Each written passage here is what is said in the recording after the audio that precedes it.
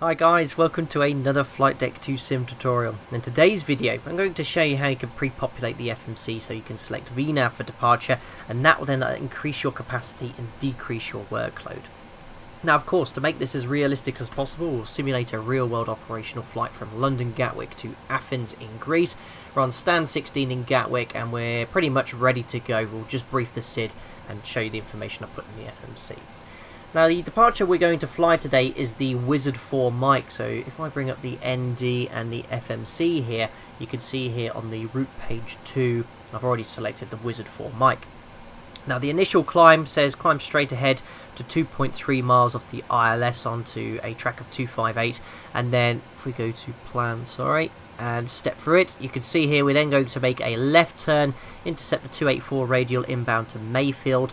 I've manually placed 220 knots or below here just to ensure the aircraft can track this first turn accurately in VNAV, and then we have some at or above altitudes to comply with. After the Mayfield VOR, we intercept the 259 radial inbound to Dover, climbing to 6,000 feet, and the SID terminates just before Dover here at Wizard. So prior to takeoff, the pilot flying always briefs the chart, comparing it to the FMC to ensure that it matches identically, to ensure that we're flying it as accurately as possible.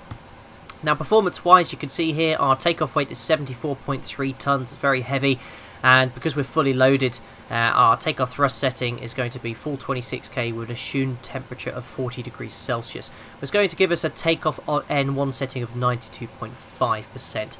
I based that all on the Boeing OPT performance app. And then here we got all our speeds. We've got the V1, VR and V2, 147, 148 and 154. And you can see the trim setting I've set as well based on the mean aerodynamic Mach chord, I should say. And that's 23.3%. Now, just prior to takeoff, to make sure that VNAV accelerates accurately, we need to pre-populate takeoff page 2.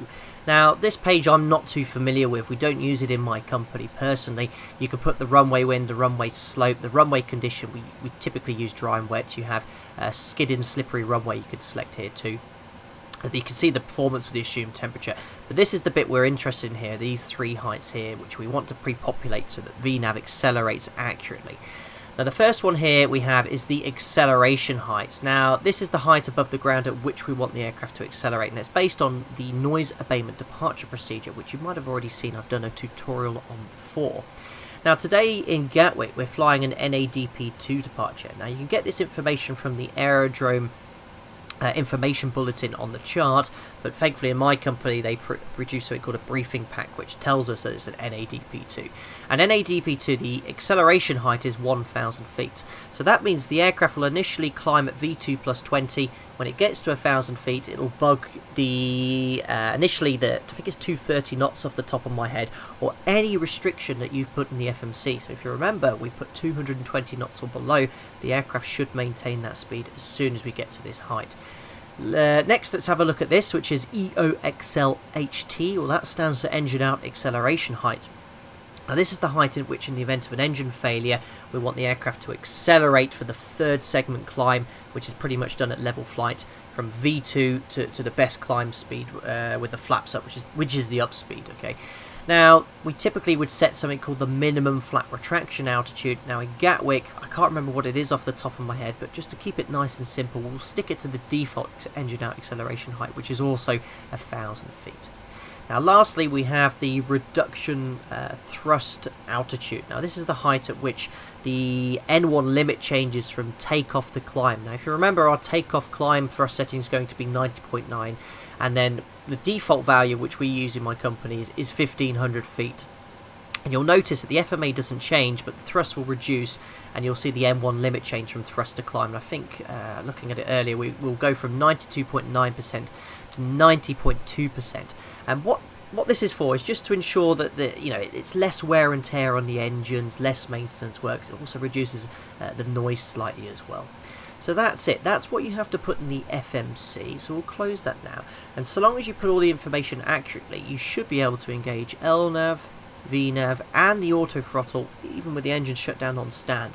That means when we push toga and take off, all we need to do is engage the autopilot in 1,000 feet and let the FMC and VNAV and the automation do all the hard work for us. Now I'll get the APU started, I'll place it on the bus, I'll get the pushback sorted, and you can meet me just on the taxi out as we go through the takeoff briefing, and then we'll look at the takeoff with VNAV. Okay, so now the pushback is complete, the aircraft is configured for takeoff. I've just completed the before taxi checklist. We're going to do a very short taxi here from Juliet to Mike 1 for runway 26 left. So, we can release the parking brake, we'll do a config check. There's no takeoff configuration warning horn. Pop on the turn off and taxi lights. And we'll make this initial left turn to establish ourselves onto Mike. And guys, I bought myself some rudder pedals, so hopefully we'll see some single engine work soon, but I am trying to taxi with the rudders here, which is obviously what we don't use in real life. In real life we use this tiller, and we don't use the rudders when we're taxiing around, but it's working reasonably well. Right, we'll get ourselves onto Mike, taxiing towards Mike 1, and we'll do the before takeoff checklist. So, here we go. Right, let's have a look at the before takeoff checklist. So config was checked, flaps we have 5 green light, stab trim is set for takeoff, and then we'll just do a quick takeoff review and briefing. So we have the packs in auto, the bleeds are on, the V speeds are set for takeoff. We've got 147, 148 and 154 set on the MCP for V2 as well. And the departure was the Wizard 4 Mike climbing straight ahead to 2.3 miles off the DME for the ILS, and then a left turn inbound to Mayfield for the initial turn, and stopping the climb at altitude 6,000 feet, which is set once on the MCP, and it's also set twice. You can just about see it here on the FO's FMC on page 2 there, so 6,000 feet set. Right, well, imagine we've contacted Gatwick Tower and we have been cleared for takeoff. There's a very light southerly wind, so we just need to do the before takeoff checklist below the line. So pop all these lights on. The weather radar would come on too, pop the strobes on, and then the transponder would do, we go to TARA. So we can now go, MCP is set, the transponder's TARA, strobe lights are on, the landing lights are all on. We have been cleared for takeoff for runway 26 left. And as I mentioned earlier, and when I was briefing this to you, all we need to do is engage the autopilot at 1,000 feet, which is the height at which we typically engage it, and then LNAV and VNAV should do all the work for us. Of course, if it doesn't, we can take over, use other modes in the automation, but it shouldn't do, it should do as it's told. So we'll do a bit of a rolling takeoff today.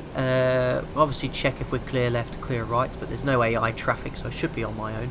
It'll be a bit of a surprise if someone now flies over my head. Lining up slightly.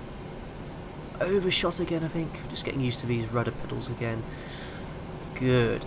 So runway heading we have 258, tracks coming up nicely, so we can set the timing here. Oh, there we go. Standard thrust levers up to 40%. Here's stabilised, there's toga, set takeoff thrust. And you can see N1 toga's engaged as usual, and LNAV and VNAV are armed on the FMA. So takeoff thrust set indications normal. Just light forward pressure, as I always mention, using the rudders to maintain centre line. 80 knots is checked. Don't know where my co-pilot is today, he's asleep. Just maintaining centre line, using ailerons to keep the wings level during the takeoff roll. Coming up to V1. And rotate, so here we go, 2 to 2.5 degrees per second, through the deadband, up to initially 15 degrees, a little bit of trim required here. LNAV's already engaged, so positive rate gear up, just trimming onto the flight directors. And VNAV speed's now engaged, so it's now managing speed. We have N1 as well. Just following the flight directives, getting ready to engage the autopilot at 1,000 feet, so here it comes. There we go, Command A, and you can see here the aircraft has already bugged the up speed, so all I need to now do is retract the flaps as per the flap retraction schedule. So we're above V2 plus 15, so we can now select flap 1. It's still commanding the up speed. This is all new to me, guys, I mean we don't use VNAV, so it's a bit of an experiment. 14 degrees, so we don't need engine anti-ice. Here's the left turn coming in to go inbound to Mayfield. We're above the flap 1 speed, so we can now select flaps 1, and it should then bug 220 knots because of the initial turn in the departure. Watch the heading. I think as soon as the leading edge flap transit light extinguishes, we'll get 220 knots. Oh, we are doing 220 knots. Oh, I'm being a bit of a dork today. Yeah, it's because we're so heavy, the upspeed is 220, which happens to also be the upspeed, which is very coincidental. Anyway, flaps up, no lights. We've already got VNAV engaged. We can do the after takeoff checklist. So gear up and off, order brake to off, start switches to off, got the retracts, taxi light off. Altimeters, we've got, oh sorry, just check the air conditioning and pressurization, 1.5 psi, all the switches looking good, that's set. And an altimeter cross check, we've got the QNH 995 set, 4,500 for 6,000 feet. And now we actually want to get rid of VNAV because we want to reduce our rate of climb to 1,000 feet per minute. So VNAV won't comply with that restriction. That just prevents any nuisance TCAS warnings, TAs and potentially RAs. And now we're no longer using the ILS, we can actually select the VOR and both sides to Mayfield and Dover. And you can see here we now have raw data backup, the VOR Mayfield tuned, and then Dover as well, just in case we lose the FMC. And that's it, that's the after takeoff checklist complete. Okay, so now we've levelled off at 6,000 feet and we no longer want to fly 220 knots. All we have to simply do is select VNAV. That will allow the aircraft to now accelerate to its best climb speed whilst maintaining 6,000 feet because we haven't received our further climb clearance yet. And the reason it's now gone to 250 instead of 220 is because we passed the waypoint at which the 220 knot restriction was placed at. Anyway, that was quite a brief tutorial. Sorry for the mix-up there. Because I was so heavy today, our upspeed, which is VREF 40 plus 70, happened to be the same as the speed restriction I put in the FMC, which was 220. Obviously, the FMC would bug, I think initially 230 with the flaps extended, but again, we don't use this feature in the company I work for, so I'm not too sure about it. I have to do some more testing and experimenting. But if you happen to be a real-line pilot that uses this, obviously I appreciate the feedback myself. Anyway, I hope you found that interesting and learned something new. I'll hopefully do a tutorial using the excellent Zebo mod soon, because it really is a really good fun aircraft to use and I like the way it handles. Anyway, take care, fly safe, and I'll see you again very soon.